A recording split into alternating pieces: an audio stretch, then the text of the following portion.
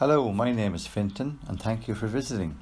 I work in healthcare. I believe in letting nature take care of us, especially when it comes to our health. So in this video I'm going to show you the best supplements for heart health and why you should consider taking them. Food supplements taken in addition to a healthy diet, regular exercise and stress control can have a major impact on how your body reacts to the various stages of your life. If you're overwhelmed or confused by the vast amounts of information found on the internet urging people to get heart healthier by taking supplements, then you need to listen to this video information on the best supplements for heart health and why. Taking supplements for heart disease may work for one person and may not for another. A number of studies have been done on the effectiveness, side effects and dosage of some well-known supplements such as Serrapeptase, Nattokinase, Turmeric, fish oils, Coenzyme Q10 and others. Results will vary. Health improvements should be expected over the longer term.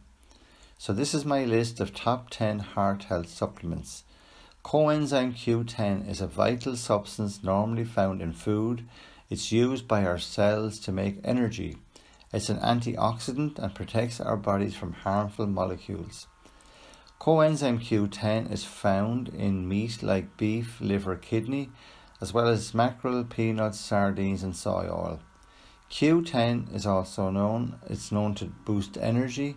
Some people take it if they're on statin drugs to counteract some of the known side effects, particularly a loss of energy.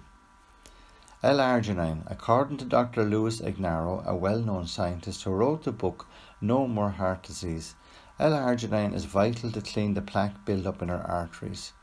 We get it from the foods that we eat, dairy products, fish, meat, whole grains and beans.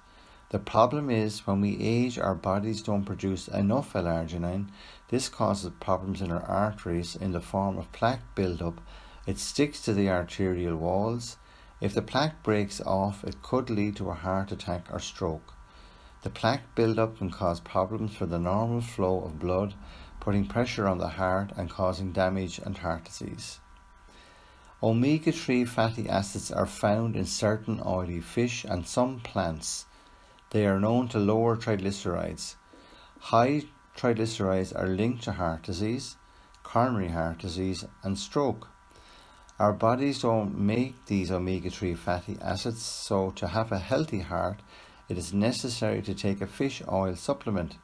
Watch your diet and get regular exercise to keep your heart healthy. Magnesium.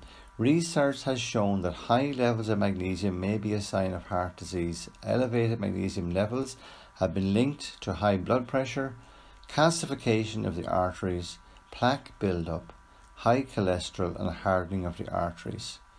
Magnesium supplements are supplied in different forms: sulfate, citrate, gluconate and hydroxide. Of course, fibre in the food that we eat. However, you may not be getting enough fibre from your food source. A fibre supplement like psyllium can have the added benefit of lowering cholesterol as well as providing the extra fibre that you need. A fibre supplement could also be used to lose weight in addition to an exercise program and a balanced diet. L-carnitine is also an amino acid. It brings the body's cells into the mitochondria where they are converted into energy. The heart muscle needs an adequate supply of energy to pump blood around the veins and arteries. A damaged heart following a heart attack will need an L-carnitine supplement to help it recover. An appropriate recommended dosage of multivitamin and mineral supplements have been shown through research to be of benefit where there's a lack of proper nutrition in the diet, especially where people don't eat enough fruit and vegetables. Multivitamins and minerals may also help in preventing heart disease. They are inexpensive and they are safe to take.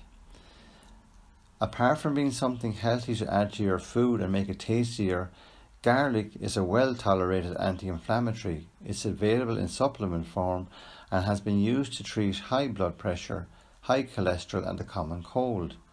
It's safe to take in recommended doses. However, it may cause problems where somebody is taking blood thinners. Potassium has been known for a long time as a blood pressure natural regulator.